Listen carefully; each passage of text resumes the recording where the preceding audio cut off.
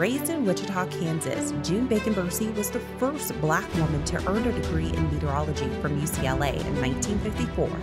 Just 1 year after starting as a reporter, Bacon-Bercey became Chief Meteorologist at WGR-TV. Creating more opportunities for Black women in meteorology was one of Bacon-Bercey's key goals.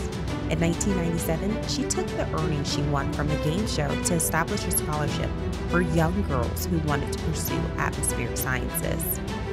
Bacon-Bercey was the first woman, as well as the first African American, to receive the American Meteorological Society seal of approval for excellence in TV weathercasting. She passed away in 2019 at the age of 90, leaving behind an amazing legacy that has continued to inspire others who follow in her footsteps. For WeatherNation, I'm meteorologist Brittany Lockely.